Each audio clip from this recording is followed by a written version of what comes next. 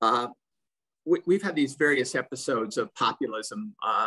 I'm doing a project with Jeff Eisenach for AEI on the populist history of antitrust, where actually I think you can count them various ways, but as we count them, we're in the fifth episode.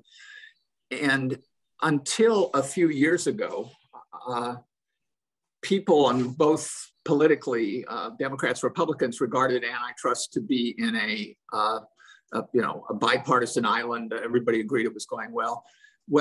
And then suddenly we have people who call themselves neo-Brandisians with a focus on big tech, who want a revolution. And the President Biden declared the last 40 years were a failed experiment. And we can talk about where that leads us as to what happened before the last 40 years. But because the focus is on big tech, and we're talking about, in some cases, they not only want to regulate, they want to dismantle the companies. Ironically, both the FTC and the Justice Department had already, in the Trump administration, brought major cases, one against Google by Justice, the other against Facebook by the FTC. But it's clearly, and there was an emphasis on big tech, but if you look at the president's executive order where he made this speech, this goes way beyond big tech.